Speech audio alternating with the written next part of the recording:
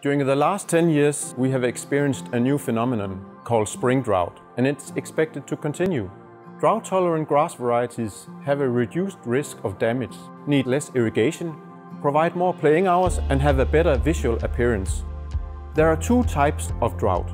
Spring drought, where water from the winter is still available in the soil, and summer drought, where there's no water available. During spring drought, grass varieties with a fast establishment and a good root mass at a deep position can reach water from deep down in the soil. During summer drought, above-ground mechanisms become much more important. If the leaves are harder, thicker, and wax-like, the moisture inside the plant will last longer.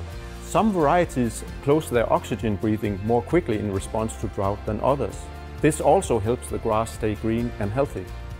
At DLF, we screen the different varieties for drought tolerance and deep rooting to find the absolute best turf varieties. For turf varieties establish fast and quickly grow dense roots. They will keep on going because they can get water while others can't.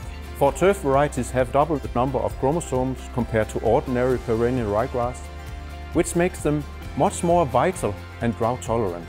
With for turf, you get better growth during and after spring and summer drought compared to any other perennial ryegrass.